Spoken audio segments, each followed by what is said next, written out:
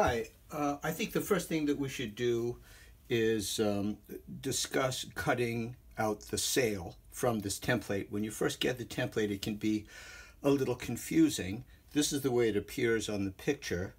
It's 29 inches by 11.5 inches deep. You can see that I've pre-cut, sort of rough cut, some strips of fabric. I usually make it 30-something long and about 13 deep, just so I have enough space to easily hot cut the template out.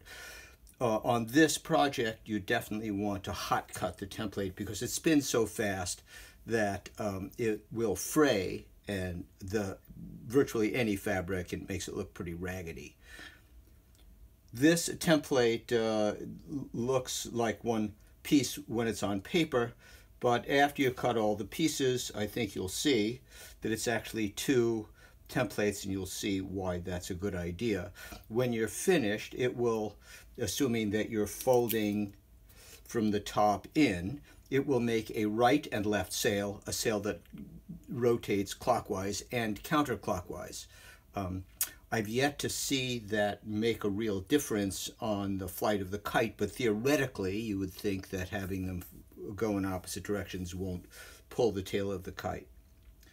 So what I start with is the outside of the sail. So hopefully you can follow this. I do my best to cut to the outsides of the template, so that if I overcut or my hand slips, it will cut into a part of the sail that I won't see, that's part of the scrap. You know what I'm going to do, and I recommend this, is I'm going to weight this so that pushing against it with the hot iron. This is a standard 60-watt soldering iron that has been bent over. I hope you can see that against the white. It gets, according to my infrared thermometer, it gets about 800 degrees. I am cutting half-ounce ripstop polyester, which would cut it less than 800 degrees.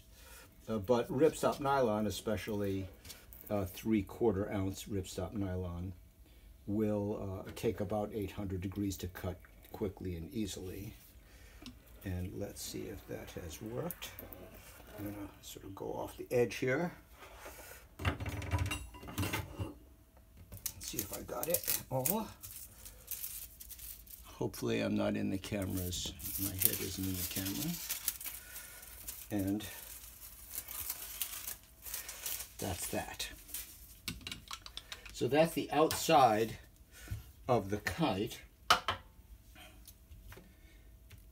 And when you're done, I've done my best when I rip it off to keep the sail essentially hot tacked around the outside perimeter to the underlying glass cutting surface. It works good with glass. It works even better with things like masonite because it really sticks it down tight and it makes it easier to do. The next part of this is utterly straightforward. I'm going to cut it a little more slowly to be careful. This tip is going to be hidden in the final spinner, but this trough will not be hidden, and so I want to be a little careful not to shortcut that or round that out because that's the visible part. So cutting toward the tip here at the end so it won't distort as I get to it. Hopefully you can see this cut, and trying to be careful about this trough. But of course that part will be hidden underneath the disc that we will cut right after this. So you come to the tip and cut that off.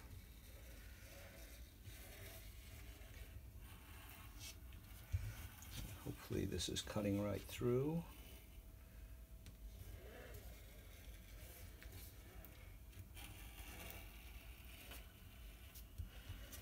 I am going to, see, now that got a little round. As I reach over, I'm going to sort of weight this down just to make sure it doesn't slide away from me.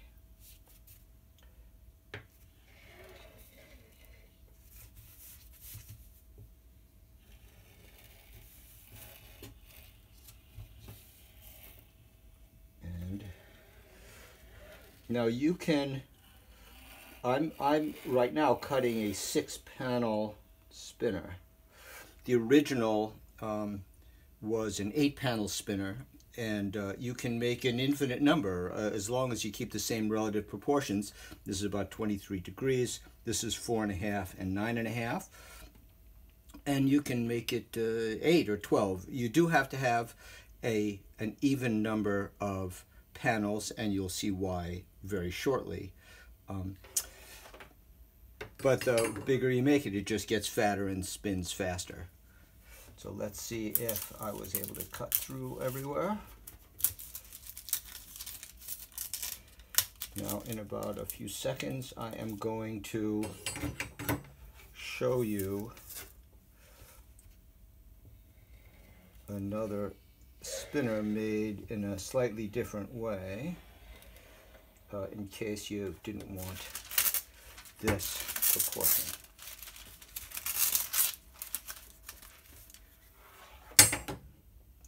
Out of the way. Of course, let me say that if you touch yourself with that, it is really hot.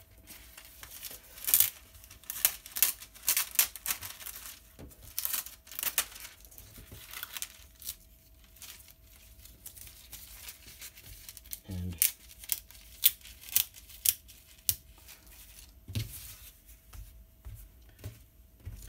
we have that sail and peel it up off of the underlying glass, and this sail. Now, while we're right here, I'm going to put a fold along the top. This is very easy and straightforward.